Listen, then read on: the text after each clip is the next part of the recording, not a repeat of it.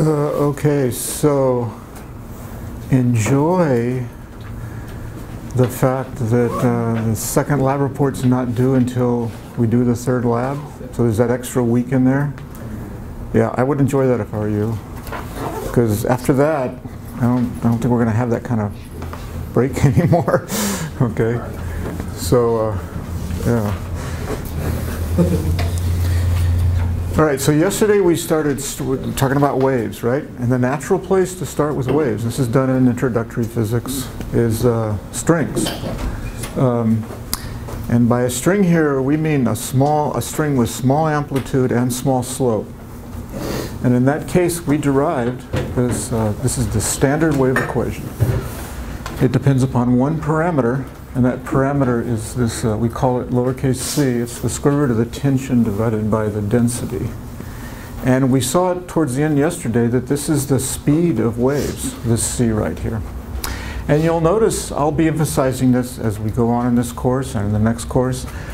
You'll notice here it's the square root of a stiffness, some kind of stiffness divided by some kind of inertia. And that's always the case as far as I know. No matter what kind of mechanical waves you're talking about, it's going to be some kind of stiffness divided by some kind of inertia. The greater the stiffness, the greater the speed. The greater the inertia, it slows up, right? This is very common here. Okay, so we talked about, we considered a sinusoid, just to get a feel for what's going on. But it turns out any function of CT, any smooth function, because we've got to, you know, for this to verify, satisfy the wave equation, it has to be twice differentiable, right? But so if it has that smooth, I just call that smooth. Any function of CT minus x, any smooth function, is a solution to the wave equation. And the sign doesn't matter here. So we can have another solution like this. And because it's linear, we can superpose them. And this turns out to be the one form of the standard general solution for a string. And we saw yesterday this is a right traveling wave and this is a left traveling wave. So where we ended was, right, we showed for our sinusoid here, you know, it's a cosine, but again, it doesn't matter, like I said yesterday, whether it's a cosine or a sine, or any phase in between. We can add an arbitrary phase constant here. It's not going to change anything here, what we did here. We found that every point on this wave moves with the speed c. Okay, we focused on the crest here, but what we did applies equally to any point on the wave. And now the next step here is to notice this fact that the speed of a point on the wave, like the speed of a crest or a trough or a zero crossing or anywhere in between, is the fact that it's equal to c. Does it depend upon the wave being a sinusoid? No, there's no assumption of that in here. Just look at it. We never, you know, we just did this to feel better about it because we naturally consider sinusoids when we talk about waves, right?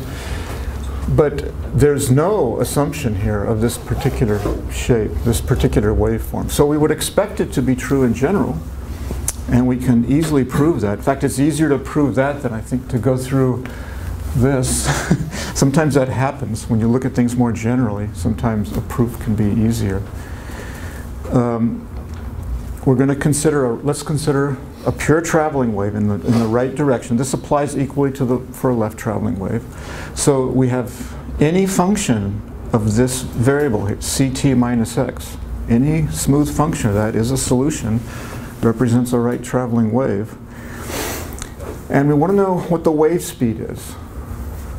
So what does that mean, the speed of a wave? Well, you have to focus your attention on one point of the wave, for example, a crest or a trough, and look at the motion of that crest or that trough. That's what we mean when we talk about the speed of a wave. We're looking at a point of, some people say constant phase, okay? But it's a point of constant displacement, for example, the maximum here. We can track that. We can see how fast that moves. So if we're going to follow a point of constant displacement, this quantity is going to have to be constant, so that then y is constant. So as time goes on, you can see that x is going to have to increase, so that we maintain this constant. So we just set this quantity equal to a constant. So that means at one time, and for some initial point, let's say like up here, a crest, but it doesn't matter. This value of the argument here has to have the same value at a later time if we're following the point on a point on the wave. And that's what we want to do here, because we want to get the wave speed. And now you can probably do this in your head. I skipped steps here, but if you think about it, you can solve for the change in x over the change in time, and it's just c. And of course, this applies equally to a left traveling wave. It's just that the velocity is negative, right? It's going this way. So this is a general proof for a string here, any waveform here, that satisfies the wave equation, right? So we have to have small amplitudes and small slopes.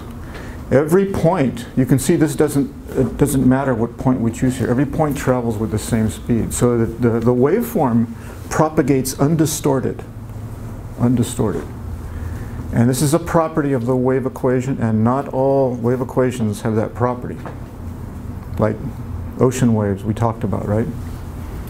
Incidentally, ocean waves do have that property, but the wavelength has to be large compared to the depth. And then they become, you can show, although it's not done here in the physics department, except in the nonlinear course, we talk about this.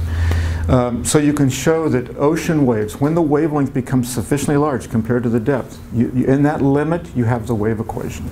And in fact, that's what, there are certain kinds of waves that have that property. What are they? I actually mentioned them yesterday.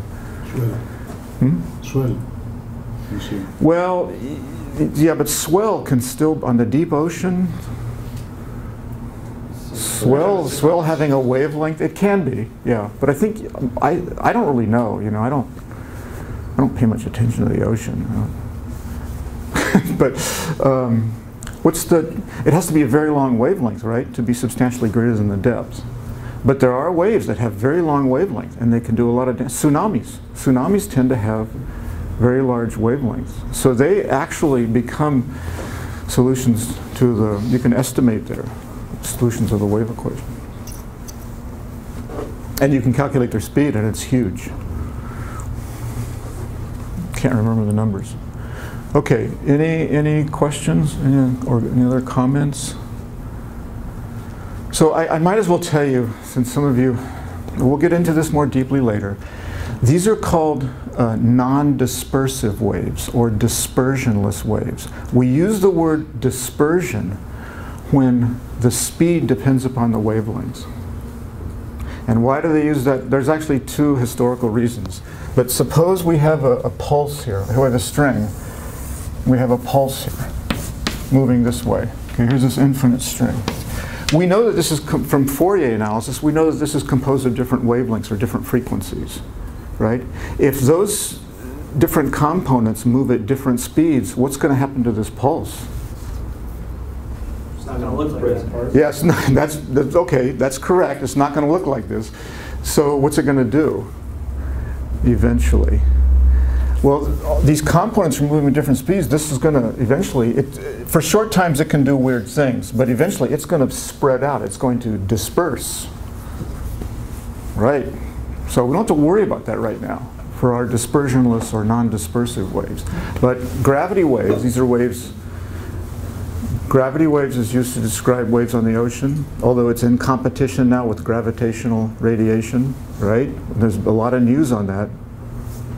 Right. So, but when people say gravity waves, they usually mean waves on the ocean, where gravity is the restoring force. Those are dispersive waves, so they're more complicated.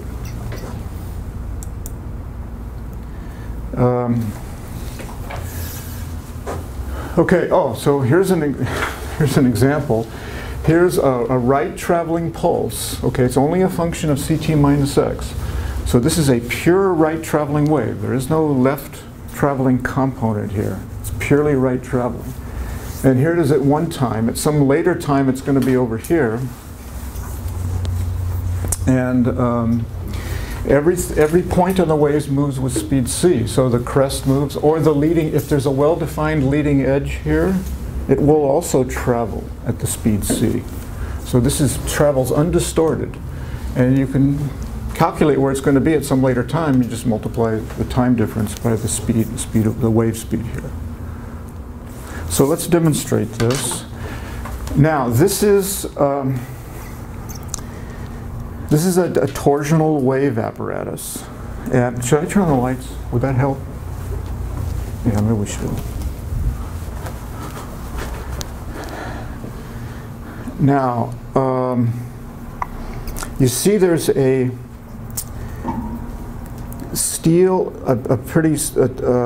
it's actually square steel rod going down here. Pretty small thickness. Everybody see that?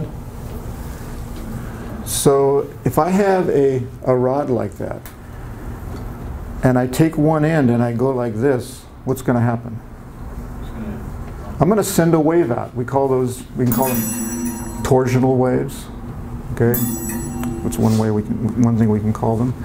And they turn out to satisfy the wave equation. We're actually going to do an experiment on those. That'll be part of, the torsional waves will be part of an experiment. That'll be the final experiment where we have a bar and you will be actually driving, not with your hands, but electromagnetically, we'll be driving this in and you will see standing torsional waves. You'll also see longitudinal waves. A bar can go like this, right? And then what's the other thing a bar can do? It can do these transverse waves, which we call flexural waves, because the bar is flexing. You'll investigate all three of those types of waves. The torsional waves have the properties that they satisfy the wave equation, right? So, somebody had the clever idea, and so how do you see them? There are two problems there. First of all, you got to be able to image that motion. And second of all, and most of you will have an intuitive feel for this, typical rod like this, if you go like this, the thing goes very fast. The wave speed is very fast. So you can see what somebody did here. They put these cross arms on here. They were notched and they fit nicely because of the square rod, and they were welded or something here. And this is old, and you can see it's missing some rods and it's been abused. Not that much by me, but other professors. It's the way they are. But I have to admit, sometimes, you know, when you're in a hurry, right? So what's the purpose of those cross rods? Oh yeah, big time. It slows down the wave big time. So let's demonstrate. I'm going to generate a pulse here. I can do it from over here. Okay, so what you saw there was a torsional wave pulse. It's very much like this. It's very much like this. And it travels down. That's an upright pulse. I can do a inverted pulse. And what everybody's wondering right now is what's going on here, right? Does this look familiar?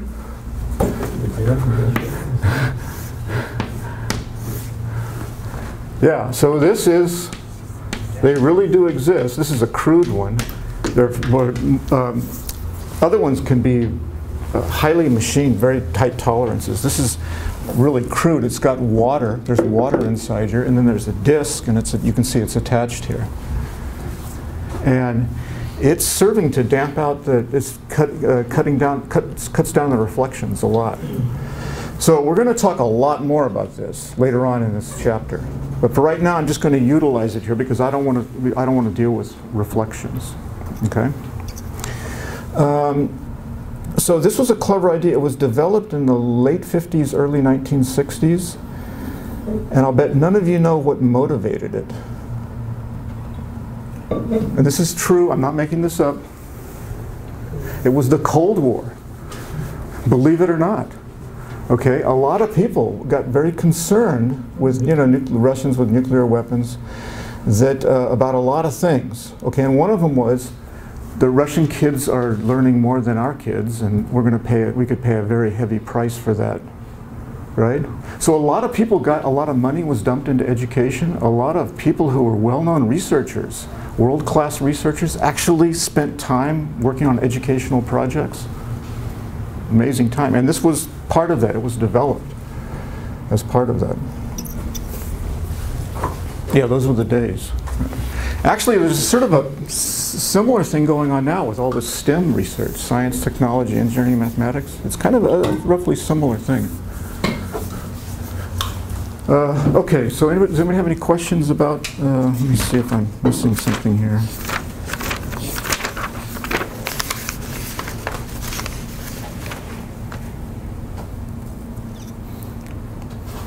Right, okay, any questions about this? So this will be brought out again, okay, when we get more into this, to the damper here. And we have another apparatus that has arms that are 1/2 the length. And you can join the two together, and then you can see what happens when a wave is in one medium and then abruptly hits another medium. The other medium has a greater speed of same type of steel torsional rod, but less inertia. So it has a greater speed of waves. So we can look at reflection and transmission in that case. That'll actually be, that might be next quarter, I can't remember.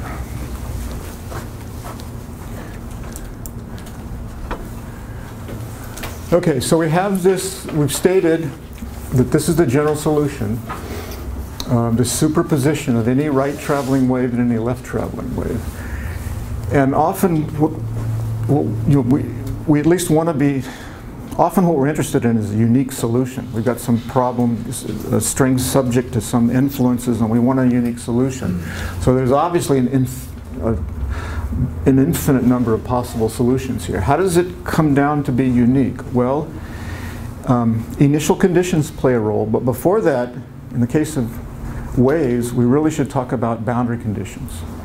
So that will narrow down the possibilities here, as you'll see. So there are two simple boundary conditions for strings. A fixed, so we're going to consider a semi-infinite string now. This goes off to infinity, and there's no string to the left of x equals 0. So the two simple conditions are a fixed boundary condition. So this means that at x equals 0, for all time, there's no displacement. That's what this means.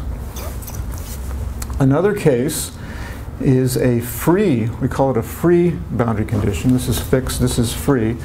And for this, you want to imagine there's this massless, frictionless ring here.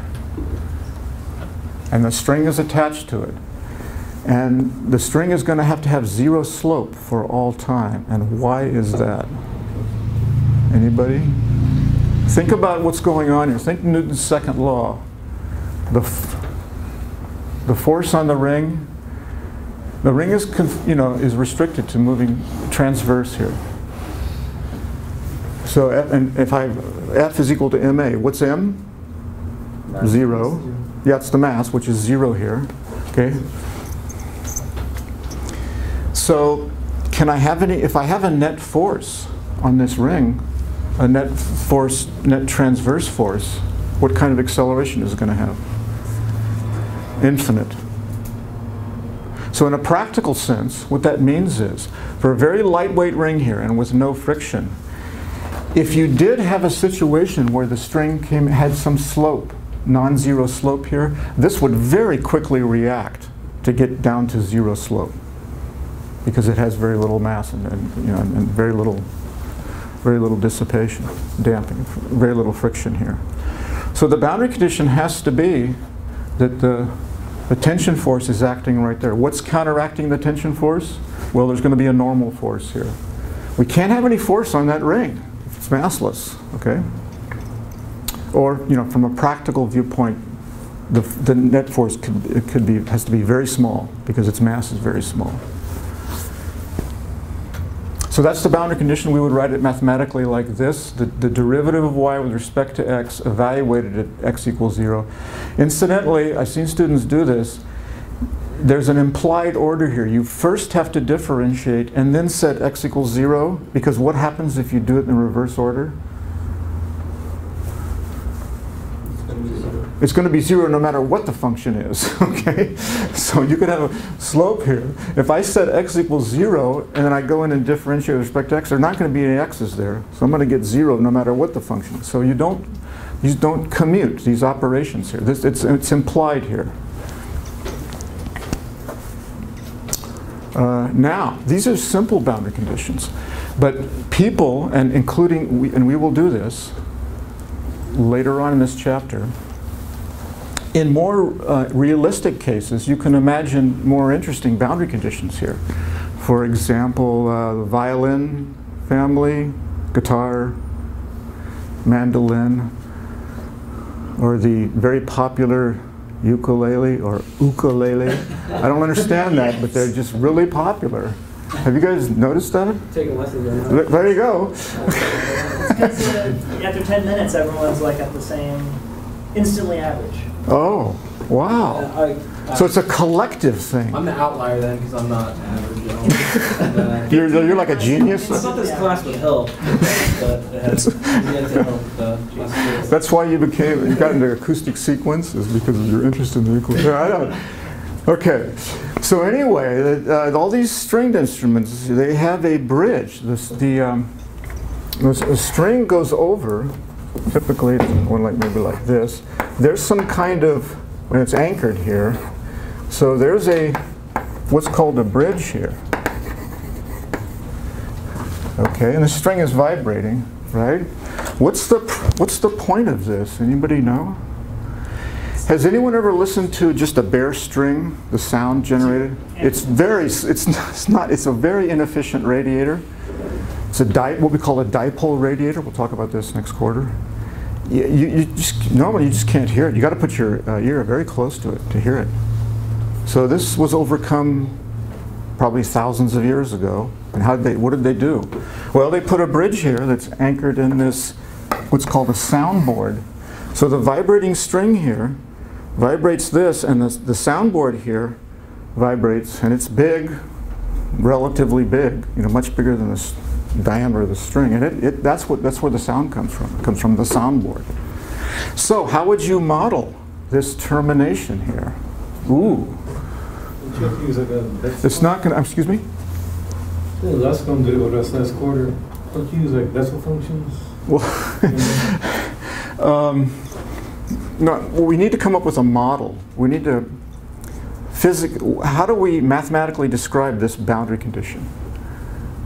Now, in regard to Bessel functions, they usually appear in circular geometries. We will encounter them in this class.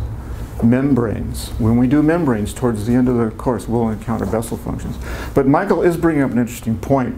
Bessel functions can actually arise in, it's like a linear case, straight, line case like this. I don't know if they do here. I don't think so, but it is interesting. Bessel functions are everywhere, and they usually scare people. Everybody goes through this. They have this fear of Bessel functions. But one nice thing about acoustics is you're going to see Bessel functions. You will see them. You will map them out with a microphone in a cylindrical cavity. You'll be able to, in some sense, see Bessel functions, and that kind of removes the mystery and the fear of Bessel functions. Incidentally, Bessel, the original discovery, was not in this typical circular geometry case. It was in a case like this. It was a pendulum. He was considering waves on a pendulum with a mass on the end, where the cord here was not assumed, it was not massless. So that can have waves, right? That was the original motivating problem, and nobody knows about this. And the only reason I know is somebody told me when I was a graduate student. I never forgot. And I don't know how he found out. Anyway, sorry. So how do we model this? Is it going to be, is it this? That's not going to get us very far, is it? If we assume this is fixed, we're not going to get, we want to be able to have a mathematical model that connects with the fact that this is going to generate sound. So we're going to need some stiffness here. So you can imagine a spring, there's going to be an equilibrium point, spring, and because of the sound carrying away energy and energy being dissipated elsewhere, we probably want to put a dash pot on there too. So we'll be talking about this kind of modeling. These are just two simple cases here. Okay, so this is an example of boundary conditions. Then also to get a unique solution, we need to specify initial conditions.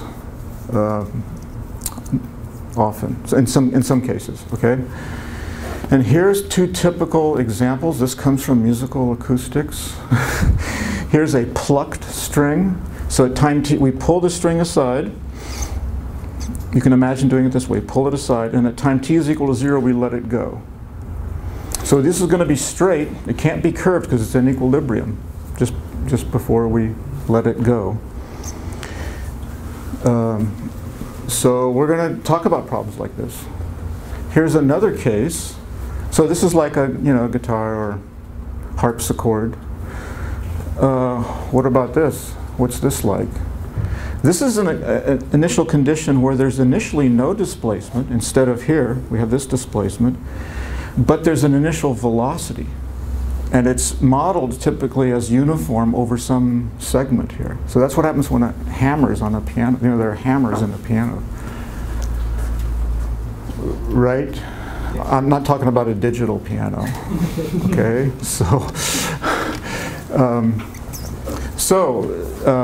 But I think all of you will appreciate the fact that once this is fixed. We've specified the boundary conditions here. We specified the initial conditions. These are two typical extreme kind of cases. After that, physics would, the whole idea of physics is we should be able to uniquely determine the motion of the string, and we can. And we'll do some problems like that, uniquely determine it. This will nail it down, the boundary conditions and the initial conditions. Okay, any questions about that?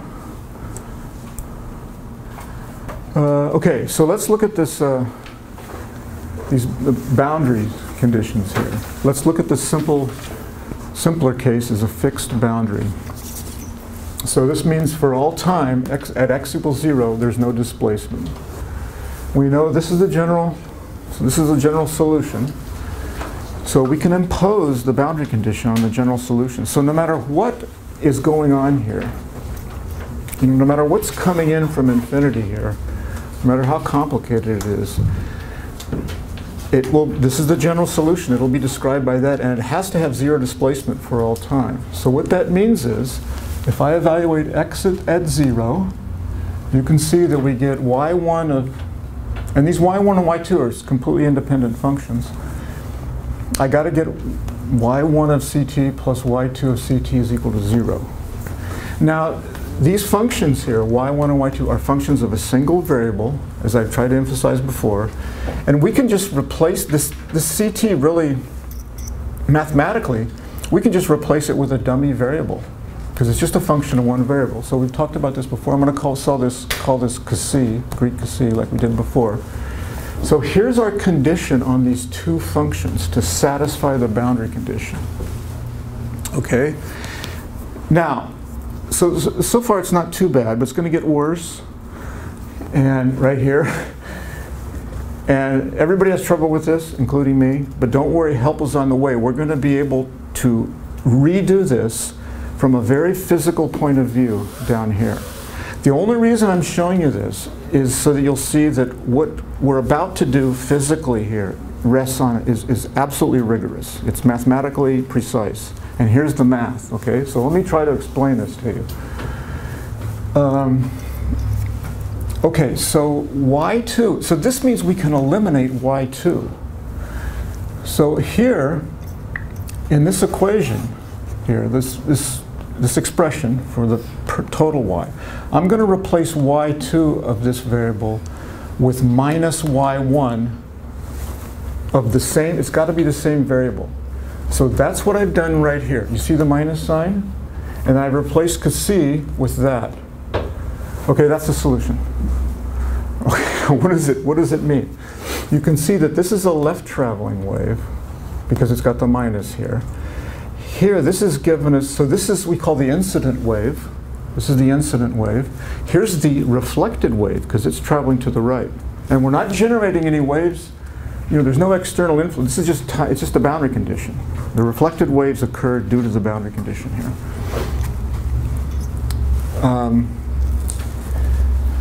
Now, if you stare at this, the incident wave and the reflected wave are going to have the same shape, but because of the minus sign, one's going to be inverted. And this actually represents this is a solution to the problem. Right? And if you feel funny about it, I'm right with you. I always, every time I see this every 4 years or whatever it is, I always get confused by this. So let's look at this the way people normally look at it. We look at a simple example. Once you understand this simple example here, you'll realize that this is true, and then you'll just forget about it because this is the picture that just about everybody has. So here's the idea. It's actually kind of interesting. Here's our system, right? We have we have a boundary here, okay? And we have an incident wave. We're going to take it to be a pulse, but it could be anything. You'll see when we go through this, it could be anything. But this is the simplest disturbance that we can imagine here, an upright pulse like this. Forget this. This is making a connection with that, which I shouldn't have done. You can cross these out. It just causes confusion. Forget that. Forget them. Now, we want to know, how does this system evolve in time? We know that this is going to come in, and then this is coming in, it's not distorting, and we know that something's got to be going out. We want to find what that is. We want to solve for this for all time. So here's the way we can do it here. And this is a famous method. It's called the method of images. Most physicists know about it from electrostatics. That doesn't have anything to do with waves, does it? No. This method is very general. Some of you may have used it before, but here's the idea. It's very simple. We're going to imagine that the boundary's removed, okay? And we're going to let the string just continue out to infinity here. And then, when this wave comes in, this is the physical region. This is what we care about, right? This is all in our heads over here. Can we find a wave coming this way such that the displacement is always 0 here? If we can do that, okay, we've taken the boundary out. If we can do that, we've found the solution to the problem. So the reason is, the solution here is uniquely, once we have this, we know what this disturbance is, and once we know that the boundary condition here, there is one and only one solution. If we can find a solution here where this is always 0, that's going to be Z solution, because the solution is unique. So this is the method of images. This is the image. In our case, it's a pulse. An image pulse. And it's clear what we need to have here. Does everybody see this? It's got to be, first of all, it's got to be at the same distance here, the crest, that has to be the same distance, and it's got to be inverted. Because what happens when this starts to come in here, now remember there's no reflection of this pulse, this is an infinite string. So this one's just going to go right on through, this one goes right on through, and because we have a linear system, the net displacement is just the sum of the two. That's called superposition. They just superpose here. And once they start to overlap, what's the net displacement? 0. So we've found the proper image pulse here because it gives us our boundary condition. So we solve the original problem by going to this other problem here, where it's simpler, where there is no boundary, but we have this image pulse. Once we know the solution here, that's going to be the solution there. So the conclusion is, this pulse comes in here, it just, in our heads, because we don't have a boundary here, it just keeps going, and then it's gone. It's to the left of the physical region of interest here. And what we have left is this inverted pulse. So a pulse coming into a fixed boundary condition, it's coming in here. What goes out is the same pulse, but inverted, like this. So that's the solution to the problem, using the method of images. Now, I want to ask you a question here. What happens at the moment of time when the crest here is right at the origin? What's the displacement of the string? So a little bit after this, right? We're starting to get a superposition here.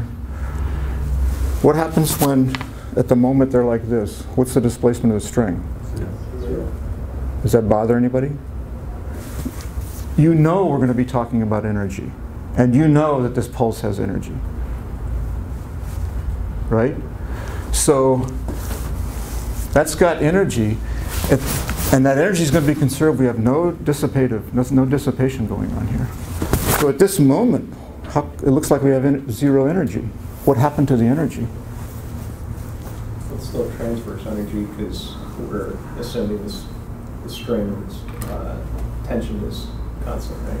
Oh yeah, this is a linear wave equation. So where's the energy? Well, isn't the transverse energy still there? It's just the vertical energy. I don't know what vertical energy means, but I think you have the right idea. Okay, at this point in time, there's no displacement. So there's no potential energy. Oh, incidentally, the fact that the string is stretched and it has potential, that's just a constant potential energy, the stretching, so we don't worry about that. But when I have a pulse, I've got potential energy because the string is actually stretched here. You can't deny it. Now you're going to say, uh-oh, but doesn't that mean the tension's going up? Well, this is a small amplitude, so that's higher. We don't worry about that. We don't talk about that. It's negligible in the limit of small amplitude waves. So this is going to have potential energy. Is that the only kind of energy it's going to have? No. I think this is what James was getting at. If you look at each element here, what's this mass element right here doing after a little bit of time? It has kinetic energy. So the pulse has potential and kinetic energy, and you know we're going to calculate it, and we are. So how do you resolve this paradox here? This thing, at this moment, it looks like there's no energy. There's no potential energy. Do you think there's no kinetic energy?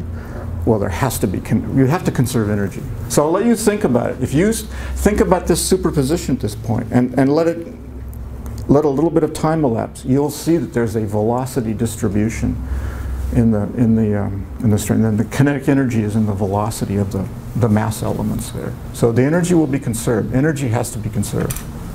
So is it at its highest velocity? Pardon me? Well, the speed doesn't change, right?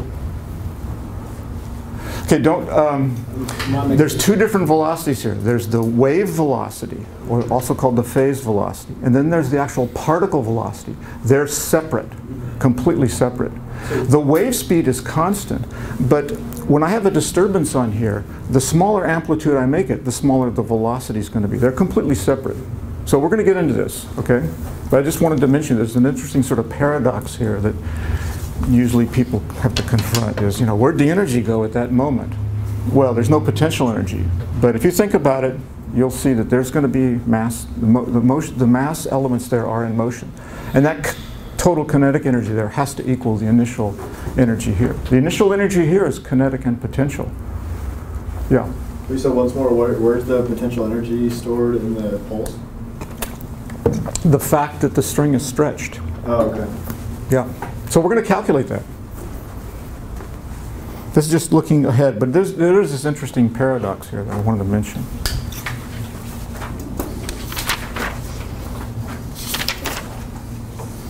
Okay, any other questions or comments? I sent out a message. Somehow pages 9 and 10 got flipped. So I fixed that and emailed it out. Gene will put on, but so anyway, we're doing, the pages should have been in order. Okay, so now let's do the free. Let's have a pulse come in for a free end. Well, you can go through the math. Here it is. And I don't know how you're feeling, but I don't want to do that. And I finally realized after the first time I taught this course, no, why do we have to do that? It's a little bit more difficult now because now we deal with slopes. Now the boundary condition, you see it, we can understand it if we just look at this example right here. So here's our system. Okay, that's our physical system of interest, and we're going to go to this other system, right, where we remove the boundary condition and we let the string become infinite. And we find an image pulse such that for all times we have zero slope, because now we have the free case, which is zero slope.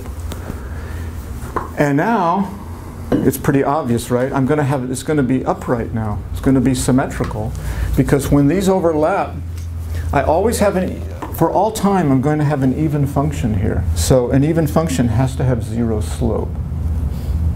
So as I tried to show you there. So that will enforce, this is the proper image pulse, equidistant, same, upright, same as this pulse, just moving in the opposite direction. That's going to give us zero slope for all time. So when there's overlap here, we're going to get, in general, you get a complicated waveform. But after this one is gone, in our system it moves over here, what are we left with? The same pulse traveling in the opposite direction. Now it's upright, as opposed to the inverted pulse. Now, there's also, we can look for trouble here too, right? Why do I have to have, why can't I have something like this? When they're overlapping, so I've got this thing, why can't I have, this is a symmetric function. This one's coming this way.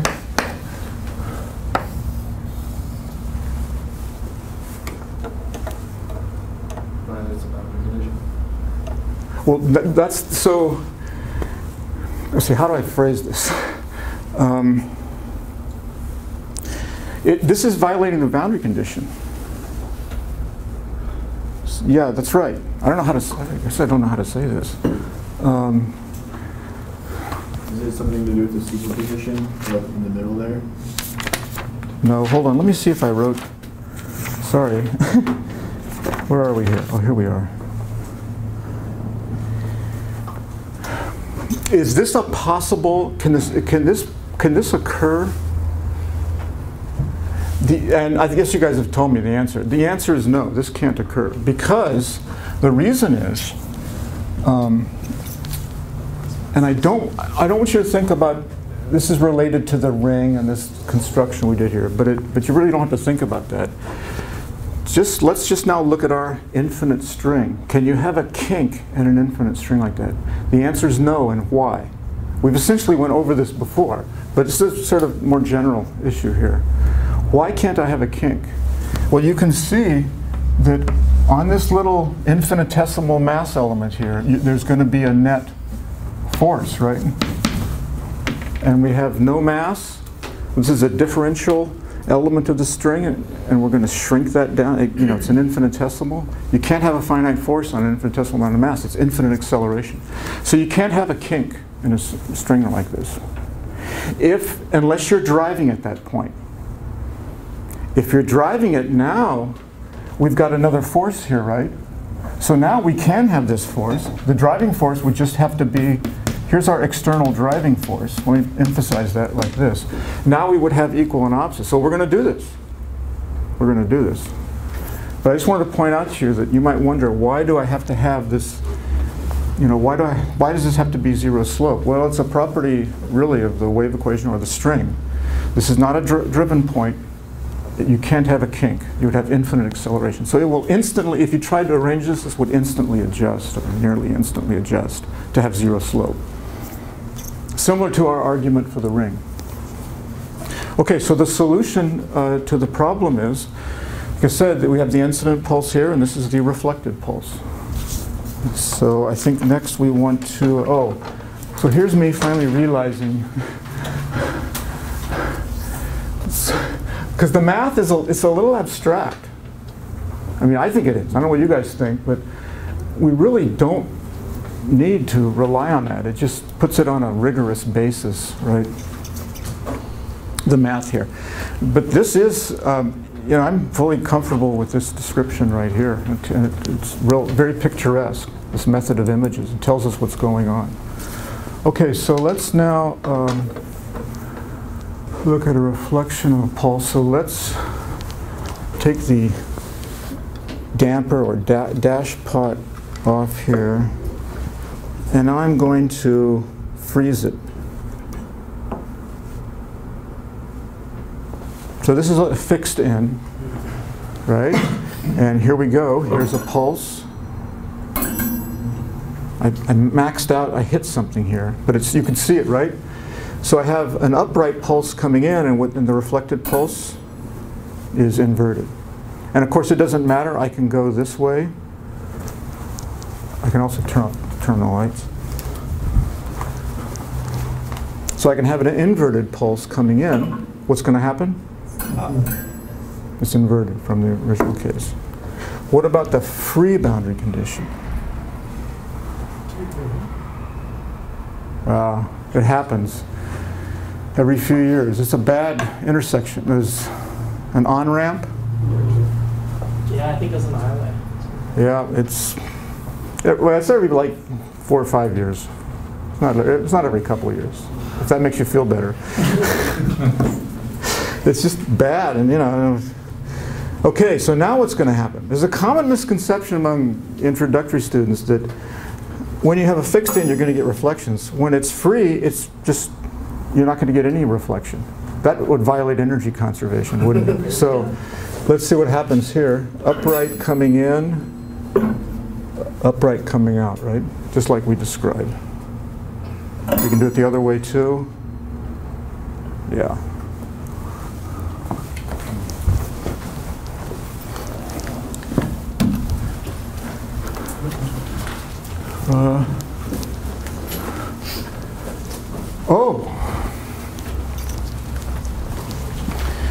Okay, so there's one more thing we can do right now. So we talked about, let's say, imposing a boundary condition here for waves. Well, for you, they would be coming in this way, I guess. That's what we did before, right? And then we talked about how you look at a different system, you just take the boundary out, look at a different system, and use in your head, you imagine this imaginary disturbance here that enforces the boundary condition, and then we get the solution by superposition. We can actually do that here. So I'm going to start with a pulse. Let's say an upright pulse here. I'm going to generate a similar one here. And what we should see is, when they're both upright, what should we see? We should see no slope there. I don't know if this is going to be visible, but they're going to travel right through each other. Yeah, actually you can see it pretty well. So I did the second one. This is the one that we talked, the second case. What we're doing now is, this is sort of our image solution, where we see that it has no slope. The other case would be what? The first case would be what? It would be this. So did you see? Focus your attention. It's going to happen somewhere around there. It's going to be 0 for all time, right? Okay, I got transients, you know, here. Okay, so 1, 2, 3. Yeah, so somewhere right around there. So, yeah, it took me a few years to realize that we could do that, incidentally. Okay, does anybody have any questions? Let me just make some sketchy remarks. We could stop here, but let's get into the next section here.